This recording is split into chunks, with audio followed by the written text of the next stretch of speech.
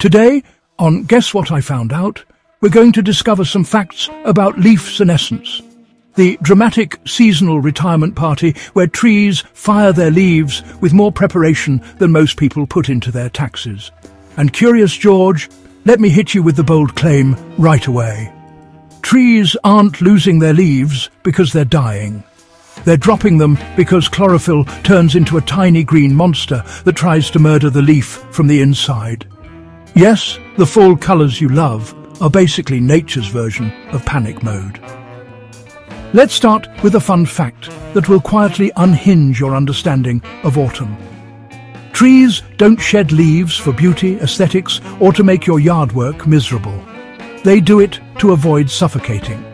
See, trees act like giant straws, pulling water up from the roots through evaporation at the leaf tips.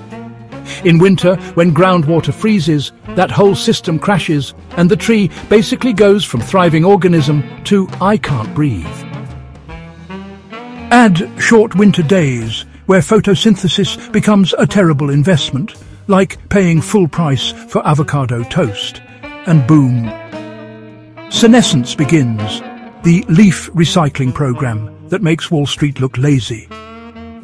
Now, Curious George, here's where things get fun. Senescence isn't some frantic, chaotic collapse.